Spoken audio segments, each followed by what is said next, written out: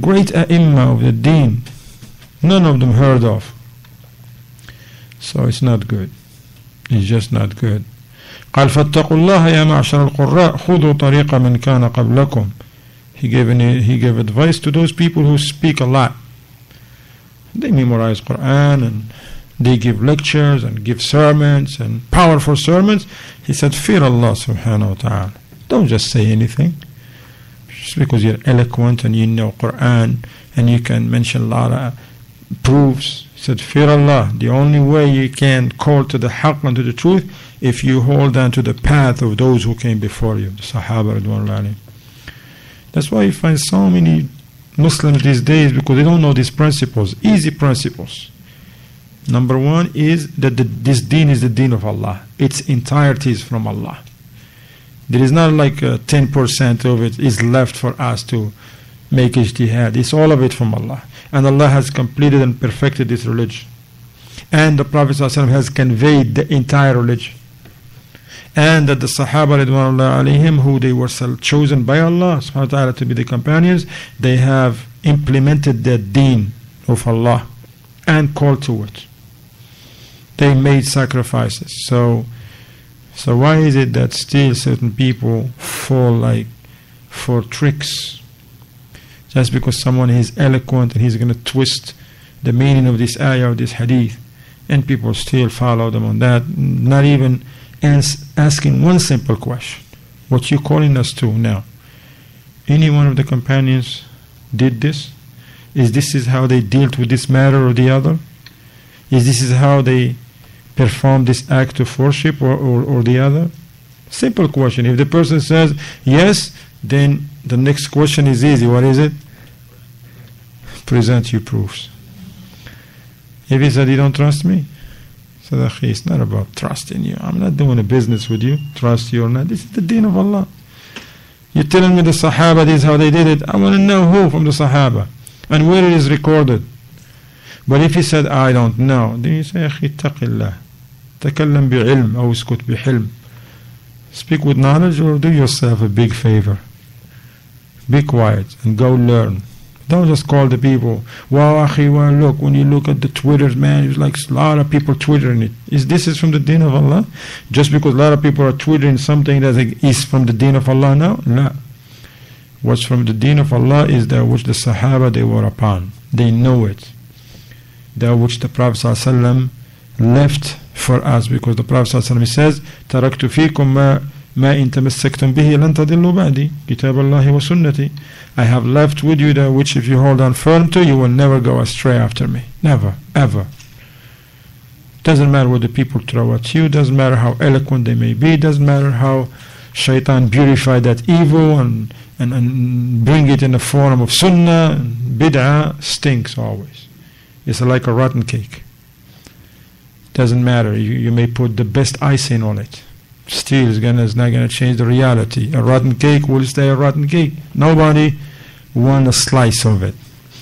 But other people who don't know the reality, they just go for the icing. And then they get sick later on, right? Especially when they give them a slice in a night dark. Can't even see. Likewise, Ahlul Bid'ah, they mask the Bid'ah. They make it beautiful. This eloquency in an entertainment fashion. Because a lot of people who don't know, they just want to be entertained. And then when you come and tell them to the Sunnah, Tawheed, like, oh, these guys are harsh, man. Allah is merciful. And they want to confuse everything and mix everything. La ya akhi, we have to be aware of these innovations. Now, the third statement I'm reminding myself with, and then for all of you, my dear brothers, is a statement of Abdullah ibn Mas'ud, the great companion. One of the great companions from the companions of the Messenger of Allah sallallahu alayhi wa sallam wa radiyallahu anhum. قال من كان مستنا فليستن بمن قد مات. الله أكبر. من كان مستنا فليستن بمن قد مات. If anyone, he says, wants to take certain people as an example, let him take those who they died upon the haqq as an example. Don't just take anyone now. No. And then he says, because he's one of the companions, who he meant with those who they died upon the haqq, the companion. He said, أُولَٰئِكَ أَصْحَابُ Muhammad sallallahu alayhi wa sallam. He said, you want to hold on to the path of certain people? Take them as your role model? Whatever they were upon was the haqq. Those companions who died as companions, they died upon the haqq. They died upon that which they were upon when the Prophet ﷺ was alive. They didn't change anything after his death. And they died on that which he has left them upon. These are the people you want to follow them. Follow their path. كانوا خير هذه الأمة. Then Ibn Mas'ud, he gave us a description of the companions of the Messenger of Allah. He said they were the best of this ummah, and that's true. Nobody is better than them. And we as a human by nature, we always want to be with the best. Right or wrong? You want to wear the best, you want to eat the best, you want to drive the best car, you want to live in the best neighborhood, you want to get the best job. Right or wrong? This is what it is. You want to be with the best team, even if you're playing football or basketball, just for fun. Still you don't want to be with the losing team. When you look at the people who you know they can play, you're like, man, can I be with you, man? Please, man, I'll give you something little, man. My ice cream. Please, man, I want to be with you, man. You're the best, guys. Can I get to play with you, please? Why? Because he's the best guy. And your friend, who's your best friend, but he's your teacher in the Quran. Right? Yeah, listen, man, you're my teacher in the Quran, but can I just go play with those guys, man? I'm going to be with you. You're the best in the Quran, man. I'm gonna come to you at the masjid, all right? But here now we're playing some football, man. I don't want to lose. But here are the best. When you come to the deen of Allah, who are the best? Is it this so-called callers now, who's entertainers, making people laugh and just because they're famous on WhatsApp or whatever, on Twitters or on the internet, they said you find many Muslims are following them and they forget about the ulama, forget about the scholars. Look, he said, you want to hold on firm to something, hold on firm to what the companions they were upon. But we need to know what they were upon. So if somebody tried to call us to something else, we only know. We'll be cautious. He says, كانوا خير هذه الأمة. The companions, they were the best of this ummah. وَأَبَرُّهَا قُلُوبًا. No one was more righteous and have the purest heart, because they have the purest heart. The purest hearts are the hearts of these companions in this ummah. وَأَعْمَقُهَا عِلْمًا. Likewise, they have the deepest of knowledge. Knowledge is not about like talking eloquent way. Knowledge is saying what is right. Saying what is right with the adillah and having the sound understanding. Not just give a big lecture. Okay, what is the point? Sometimes a person is asked a question and he speaks for half an hour and go here and there, and people who don't know anything, they're like, man, that's amazing. One question, he gave a whole lecture as an answer. But those who they know, they're still going to ask him. He said, you finished? Yeah. What is the answer? He's like, no, I gave you half an hour. That's what you gave. Nobody asked you to speak for half an hour. We just asked you for the answer to this question. It is not in there? No, it's not. Look at the answers of the ulama. If you look at the answer of Sheikh Salih al-Fawzan now, amazing. One sentence or two, sometimes 2 words, and that's the answer.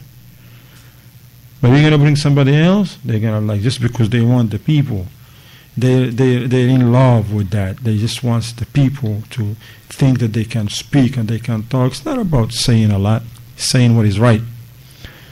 Or be silent. To the Prophet ﷺ, he says, "Man kana minkum yu'minu billahi wal yawmil akhir falyaqul khayran aw liyasmut." He who amongst you believe in Allah and the last day should say that which is right, which is khair, which is good for the people and beneficial, or just say Allahu a'lam and be quiet. But those who they want a name for themselves, they cannot say I don't know, because maybe most of the people that were at that, they're like, he don't know, so why we should listen to him and sit in his class next time? His rating will drop. See, the ratings will drop down. He's going to have bad reviews, And they care about that. Whereas the ulama, they don't care about that. They care about the khair.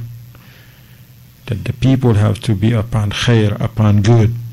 If they know it, they be glad to say it. They don't, they say Allahu Alam. That's why you find sometimes Sheikh Ibn Baz, they ask him questions, he says Allahu Alam. They ask him questions, he says, write this down. To someone who's with him, we have to review this. Allahu Akbar. Ulama, great Sheikh, towards the end of his, and before him, Imam Malik rahimahullah, a delegation came the whole way from Iraq to Medina, a long journey. Asked him many questions, he said to most of them, I don't know. And they said, subhanAllah, what we're going to tell the people back in Iraq? They tell them Malik said, I don't know. And the companions before, Ibn Umar, they come to him, said, I don't know, go ask Ibn Abbas. Allahu Akbar. Allahu Akbar. And the Prophet ﷺ himself, يسألونك عن الساعة يسألونك عن الوحيد يسألونك عن كذا يسألونك عن الخمر والميسر. Prophet ﷺ, he wait for revelation, because this is the deen of Allah, man. You know, speak with knowledge. You don't know, still be quiet upon knowledge, because Allah says وَلَا تَقْفُ مَا لَيْسَ لَكَ بِهِ عِلْمٍ. Ever, never, ever speak without knowledge. No. قال قوم اختارهم الله لصحبة نبيه صلى الله عليه وسلم ونقل دينه. Allahu Akbar. He says these are the people, the Sahaba, as described by one of them, Ibn Mas'ud radiallahu anhu, وعن الصحابة. He says these are people that Allah has chosen to be the companions of His Prophet sallallahu alaihi wasallam. وَنَقْلِ دِينِهِ. Allah chose them to carry the deen, to His deen, to the people. فَتَشَبَّهُوا بِأَخْلَاقِهِمْ وَطَرَائِقِهِمْ. So emulate their manners and their ways. فَهُمْ كَانُوا عَلَى الْهَدِيِ الْمُسْتَقِيمِ. He says because they were upon the straight path. They were upon the upright guidance. Allahu Akbar. So this is very important what we learn today. If this is the only benefit we can come out with, and we can always remember that whenever you hear anything or somebody presents you with anything, just say, listen, we know that the companions of the Messenger of Allah ﷺ, they were chosen by Allah to be His companions, the companions of His Prophet ﷺ, and to transmit the deen of Allah to His people. And they are the best of this ummah. As the Prophet ﷺ said, خَيْرُ النَّاسِ قَرْنِي, the best of the people is my generation. So what you are calling to, what you are practicing, what you are doing, what you are calling the people to and saying it is from the deen of Allah, get closer to Allah, it's a good thing, it's a good bid'ah, this. Any one of the companions know this? The answer is yes, no, I don't know. Right or wrong? Anything else? That's it. That's the answer. Yes, this is what the companions. Alright, prove it for me, please. If they prove it, alhamdulillah. Because sometimes we may see things practiced, and just because we don't know it doesn't mean it's not from the deen of Allah. Just because we don't know. But when somebody says, Ya akhi, subhanallah, Sahih al-Bukhari, Sahih Muslim, this is something. Well, here is a hadith. Here is many hadiths, actually. Alhamdulillah. Now we learn something. But if a person says, yes, the companions, they were upon this, prove it, let's do it, but I give you the proof later on, next month. Are you going to do that? It's like someone give you something to drink, say, Akhi, this look like a terrible drink. What's in it? Finish it, I'll tell you what's in it. Would you finish it? You won't take a sip. Right or wrong?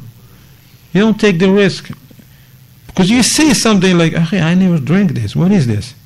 Good for you, good, very good. What's in it? I'll tell you after you finish drinking it. Would you drink it? Would you drink it? You would not. Akhi, tell me what it is. Akhi, I won't tell you. But if I tell you, I have to. You know what they say, right? Yeah. Same thing. But if you drink that juice, this is going to make you sick. But if a person accepts that bid'ah or that innovation, he's not going to just make him sick. He's going to make him, subhanAllah, may take him out of the path of Allah. Aina. So they say, or they say, I don't know.